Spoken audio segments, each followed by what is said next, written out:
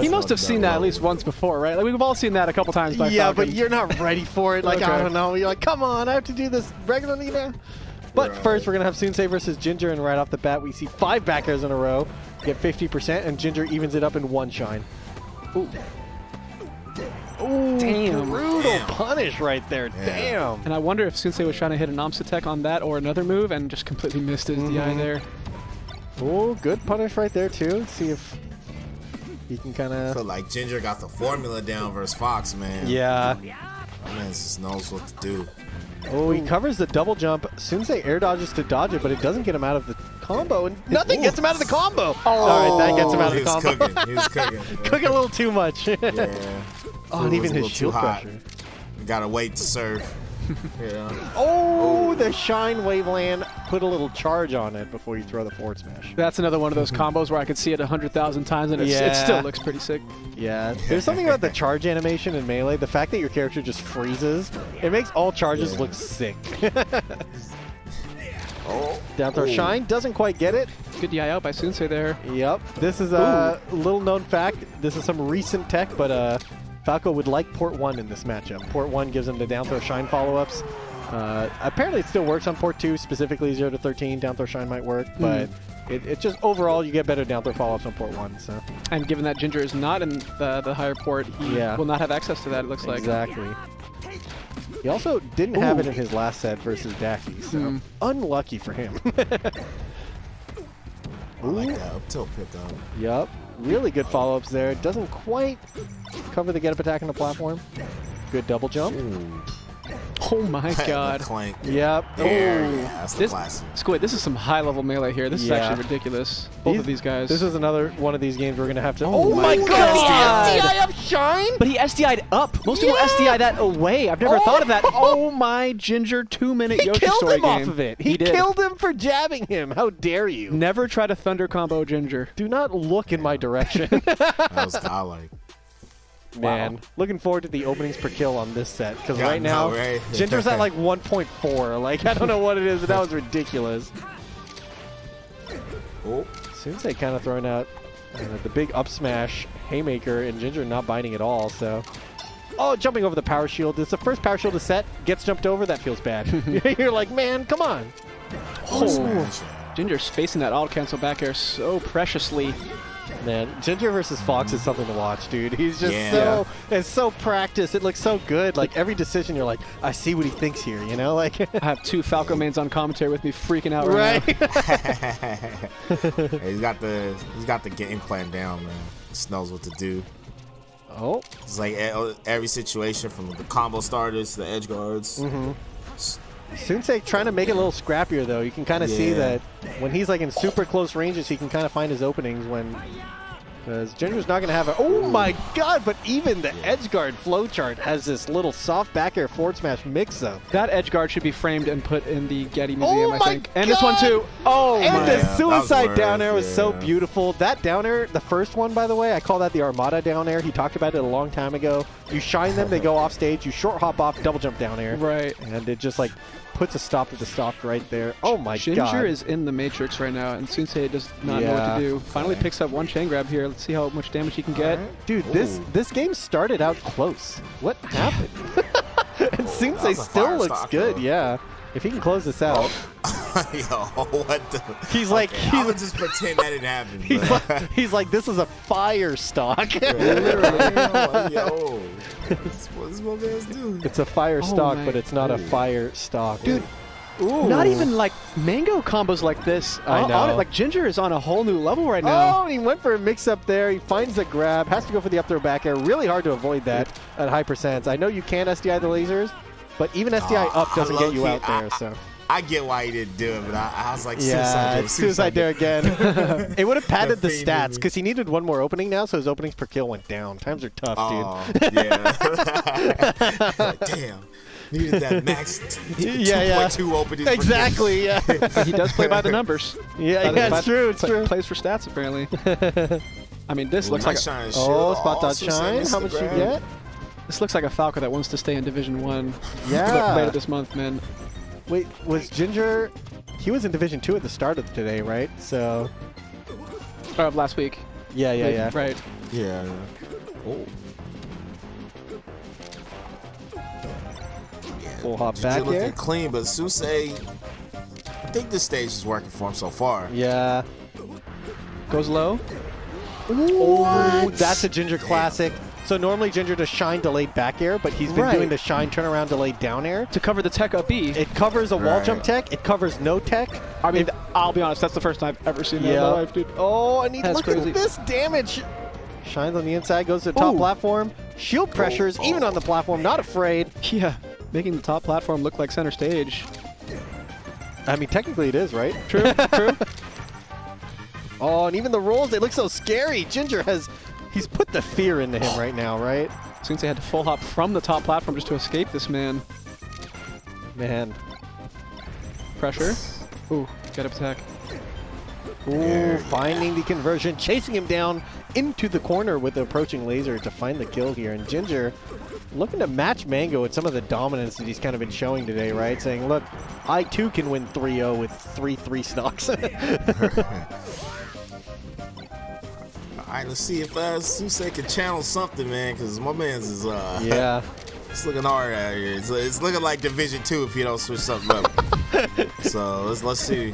What a roast! Looking like a Division 2 Fox. No, I'm kidding. I'm kidding. I definitely think he can bring it back. Yeah, It's just rough. Like Ginger is putting on a show right now, and Yeah. he's teaching a clinic. It feels like he's just every time he plays, it really looks like he's teaching you how to play the matchup, right? Because like.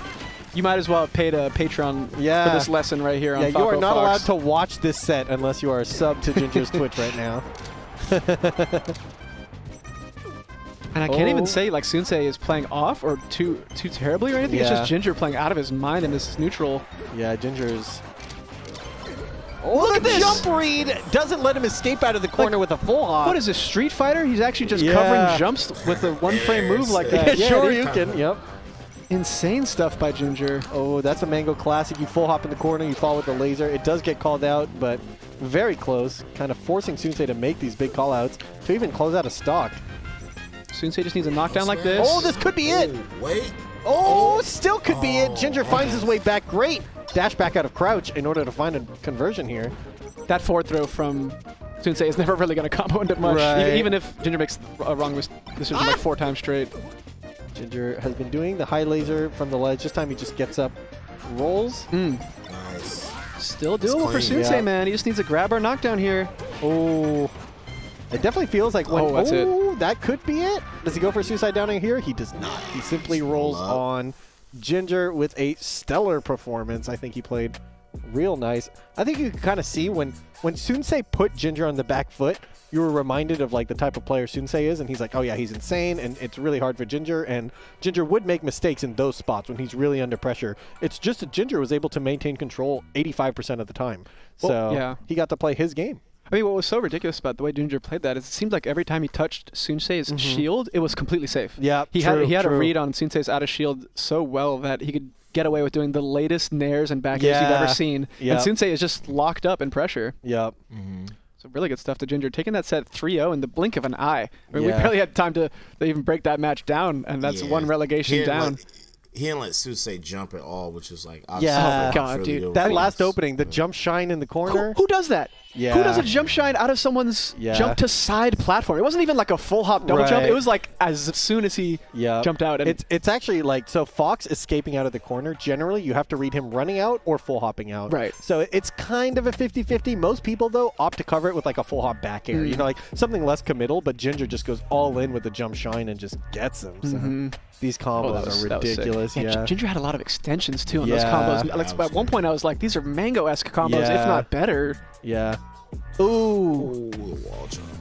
Ginger's becoming really like one of my favorite players to watch right now. Ginger's combos, it kind of remember when Phil said that like Wizzy makes knee-to-knee look not cool? And it's not that Ginger's combos aren't cool, but like he makes like soft reverse nair down air look like standard. You know? It's how well he's performing. Yeah. He does these combos and you're just like, oh yeah, that's just correct. You know? Like it's like, oh man, this is because so it's good. so perfect. You almost say like, I wish there was a little bit more. Yeah, you're like, no, you're just doing the flow chart here. But it was like 3 reverse hit edge guards, like or whatever. Like it's like, dang.